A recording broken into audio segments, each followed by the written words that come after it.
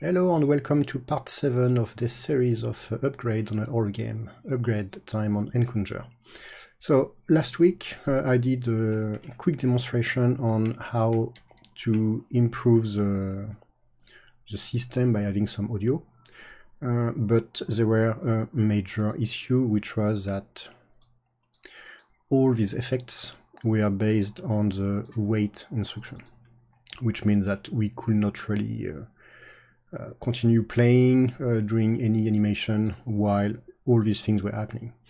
So I did, it's not definitive, but I did a quick modification to the soundboard. So you can see part 6 plus. It's basically the same, but I'm exploiting some feature of the Oric basic, which is that you can do some goto and gosub using variables. So the trick is, instead of calling a function directly, we can have the sound effect made in multiple parts. So I modified the dog, and I created a new sound, the alarm, to be able to be called multiple times and then return almost immediately. And another thing I'm using is the internal timer. So what the wait instruction in the basic is actually doing is to check, compare the value you pass as a parameter to some internal function in page 2, which is updated by the high frequency timer of the Oric interrupt system. So if you initialize this value 630 with 0, this value keeps decrementing every 100th of a second. So you can use that to compare with a value, and you will know the amount of time that is spent. So what I did is that I defined two values, one which is dw, the delay to wait, and one which is a function to call when this delay to wait has elapsed. So here, for my alarm, you run in 900, which sets some initial parameters doing beep. Initialize the timer, say to wait 50, and then jump to 960. And 960 does similar sound with a different frequency. Reinitialize the timer, say to wait 100, and then to go to 920. Rinse and repeat. And this is just to avoid some bouncing, restarting the sound all the time. And here, so when we start the alarm, it goes up 900, which initializes these variables. And from then, since we have a value in dw, as long as this value is not past the decrement counter, well, it goes reverse. That's why there is a subtraction. It goes there. And when this value is finally reaching dw, if we have a value in RR, then we go sub to it, which is how we jump from this one to this one to this one to this one. So this is what it sounds like. It's still very experimental, and it's a bit, it's still not good enough as a performance. So the main difference is that this time I can type or not stuff, but at the same time I can start my effect. So I'm going to start the alarm. Oh no, the alarm is on. I can also start the dog. And I can still type. So as you can see, the dog effect uses a bit more CPU time, and it impacts the way I'm typing. But it's mostly working. And I can zap. Zap, ping, shoot, explode are still blocking instructions, but it means that we can do the sound effect on music while continuing to play the game. So that was mostly it. I did not improve the waves jackhammer on things. I did not have time. So the dog Let me see. So this is original dog sound, and this is how it is done now. So the original was doing a loop, going from 1 to 12 and changing using the I variable parameters to set the music on play value. And when it was done, it cut the sound and wait a certain amount of time and then return. So this does woof and this waits. So what this new value does is that it sets a new variable, WF, which means woof, to 1, and set the go sub instruction to this. Well, actually, this is a bug. I overwrote it here. Yeah, so this one is totally wrong. Anyway, and set to this next instruction. And what it does music 13WF instead of music 3I0. And increment woof. And when woof is while woof is still not at 12, we return. When it's bigger than 12, we set to 0. We set our timer and we return, which means that we have only one single routine, but it's going to be called with different parameters over time. So that's about it for this part. I also continued a bit on the main game this time, and what I did is to make it prettier. So this time I worked on the intro sequence, because it's very important to have an attract mode, especially on adventure games, which tend to be lacking of it. So here it's what it looks like.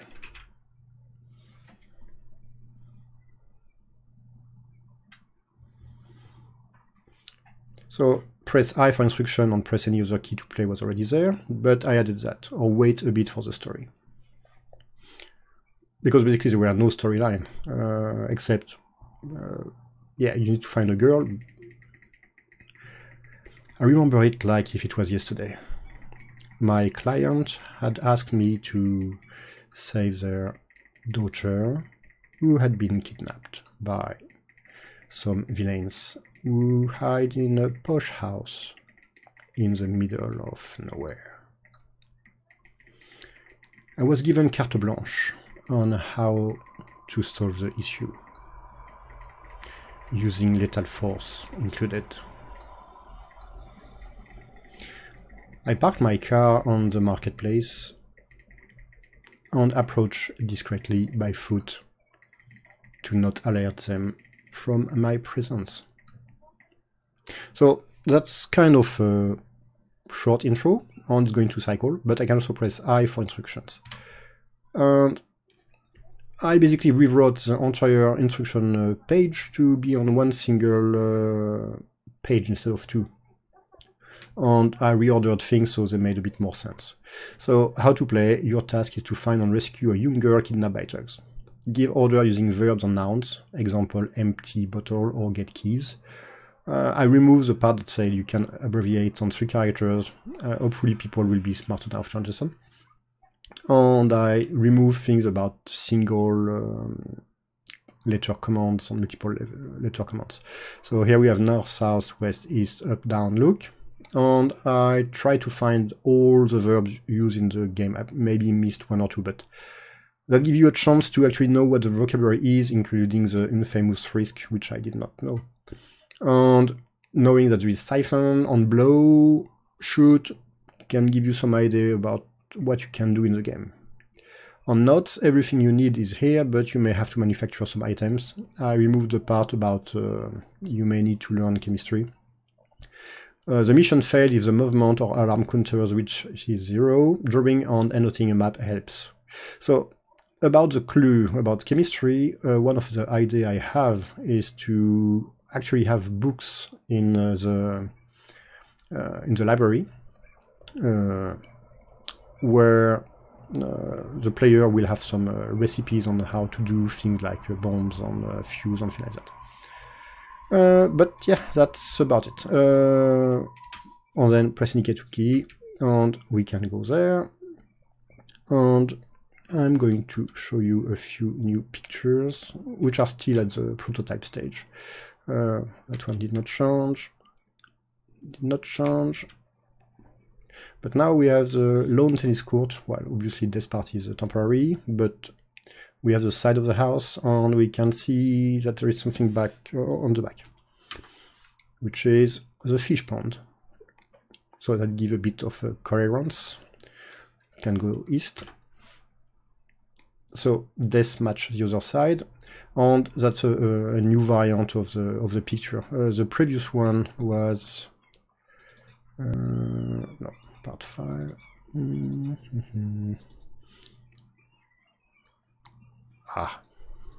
Was a barred window, which really annoyed me because it looked like from the wrong direction. So now it looks that we are still facing north, and we still have the window, but this time the window is on the left side, which is fine because if we look at the big map,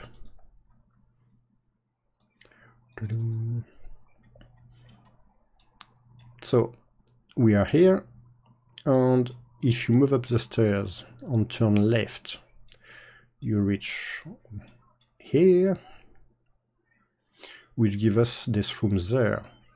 So assuming that the sun lounge is just behind here, I'm probably going to have a window here. It means that our girl, which is prisoner here, has a window on the right side. So get coherent with that, and she's going to escape from here. And that's it. It's all what I did. So how does it work inside the game? I think I'm just going to do a diff. Going to be easier. Select left.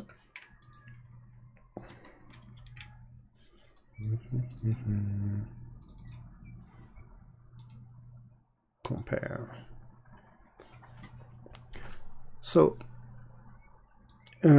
this is a small function I added, the typewriter intro style. So basically, if there is some input character, we immediately return. Else, we go through the entire length of a parameter input string, and one character per one character, we read the value. We also check if there is any input from the player. If there is any key, then we abort and return immediately. This is to give something reactive where the player does not have to wait too long. Then we check the type of character. If it's a CHR $13, which is a carriage return, then we call FP2A, which, if you remember, is one of the k-clicks. Else, and we print to go to the next line, and we wait a decent amount of time because it's a carriage return, so it's a bit longer. Else we print the character with a semicolon, so they all get one after the other, and we call FB14, which is the other k-click. And then we wait some random amount of time, not too long, just to simulate a human being typing. By changing this value, we can wait more or less longer and more or less random. So this function is called from here. So I fill my variable. I remember it like was yesterday, blah, blah, blah, blah, and it goes up 500. And I do that on all the lines. Some lane here, push house, and yes, I will have to do a pass on the grammar, on the style. It's probably terrible. If any of you have a better suggestion of text, you're welcome. The idea is to have something that explains to the player why they are here in first place. What do I do on this marketplace? Why is it deserted? What should I do? It was just missing that. And because each of these functions does, as the first thing, check for the keyboard check. If any of this function has been having a key, they're just going to enter and quit immediately. When we are at the end of the last message, if we still have no keyboard pressure, then we go back to 22. So this is a new print intro, so nothing special. I've just been poking around in the status bar. BB80 is the first character on the screen, to put some yellow paper. And on BB18 plus 35, I'm putting some yellow ink to hide the caps. I could disable caps by software, but then I will have to re-enable it later because the player will be entering lowercase command, and I had to fix the code for that. So this is relatively easy. Press indicate to return, then go to 16, and we go back here, which should display the title picture.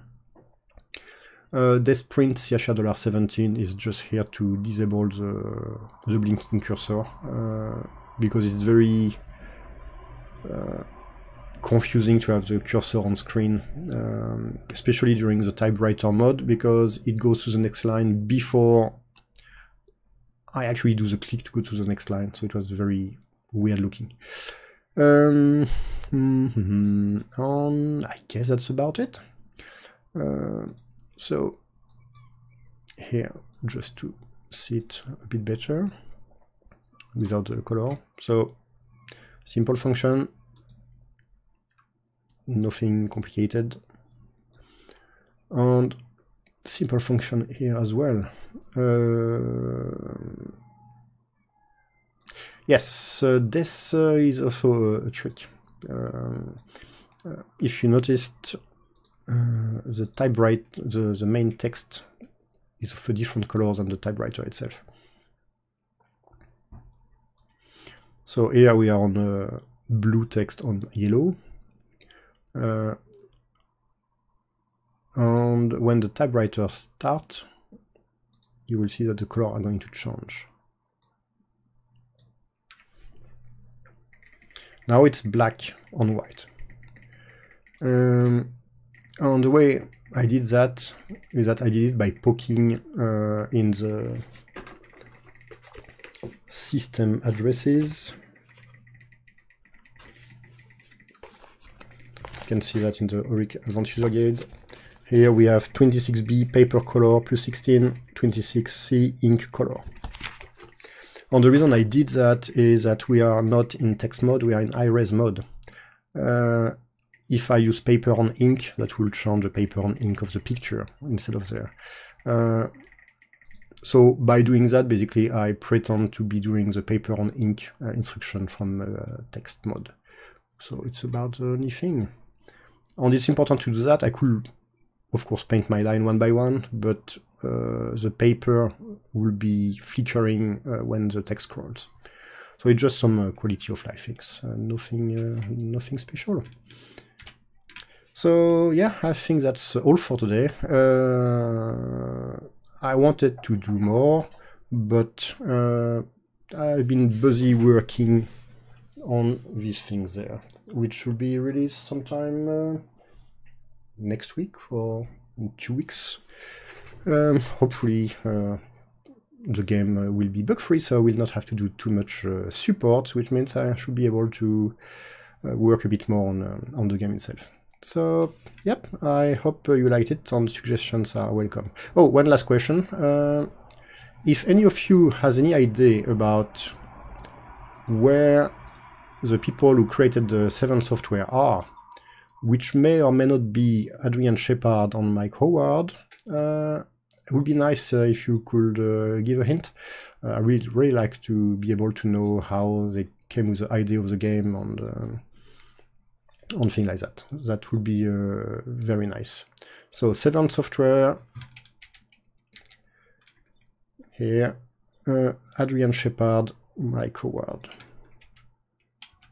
So have a good day, and I hope you enjoyed this video.